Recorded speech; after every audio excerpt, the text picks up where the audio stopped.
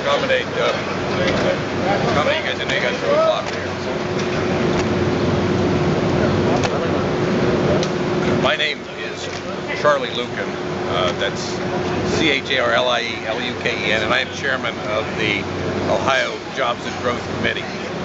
Very quickly, 3 months ago, we told all of you that we had a plan to bring 20,000 new jobs to the state of Ohio, $650 million in tax revenue every year, and over $1 billion in capital investment, none of which are public dollars. This is all private dollars. Today, we make that commitment official. And we make it official by filing around 850,000 signatures.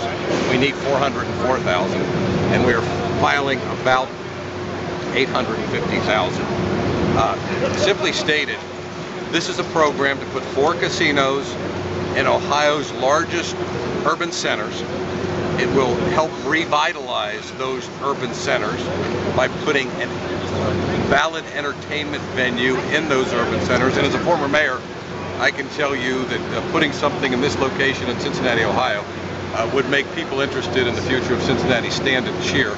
And I would expect the same is true in Cleveland and in Columbus and in Toledo. So we filed the petitions, 20,000 new jobs, $650 million in tax revenue every year, over $1 billion in investment, capital investment that we have with us. I just want you to know, we have with us representatives of building trades and the AFL-CIO.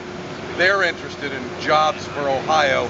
We're interested in jobs for Ohio, and that is what this plan's going to do. So if you have any questions on is it certain you will build all 4 casinos, or some question that this just authorizes but doesn't require you to? The question of whether we'll build them is something that's been floated by opponents, and it's really a strange one. We have 2 of the most reputable folks in business behind this. They say they will do it. Our lawyers tell us they have to do it, and we are committed to do it. So the answer to the question is, we will build 4 casinos at these sites.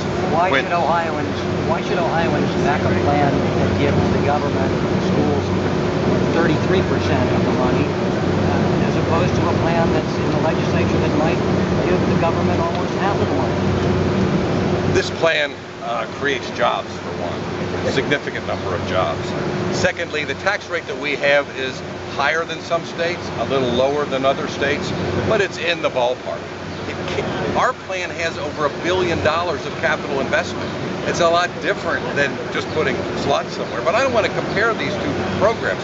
This is the plan we told people we were going to do. This is the plan we're moving forward with. The unemployment rate in Ohio, unless anybody's noticed, is about 11%.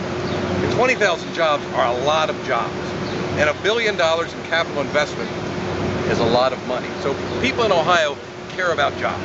They care about new jobs, and that's what this plan does. Why would this plan succeed and 4 previous ones since 1990 have gone down, some by big margin? Yeah, really good question. I mean, I think this clearly is the best plan that Ohio voters have ever had, and here's why. It's going to revitalize urban centers, it's going to create jobs, and it's going to create tax revenue that's going to local communities and local public school districts. So on all of those levels, this is by far the best plan Ohioans have ever seen. And I think the economy's a big factor. I mean, I think the economy's different, and that's going to make our job easier than past plans.